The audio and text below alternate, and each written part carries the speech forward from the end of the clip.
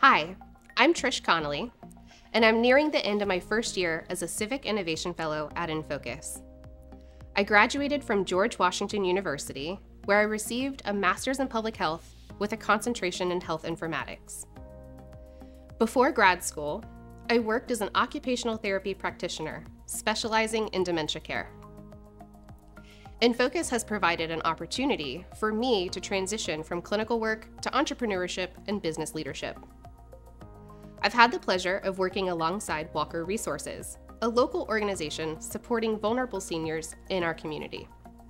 Walker Resources has been around since 2004, using a paper-based process that restricted the number of clients they were able to serve. Over the past few months, I've analyzed business operations and built an enterprise operating system to digitally transform the organization, allowing for a more streamlined process.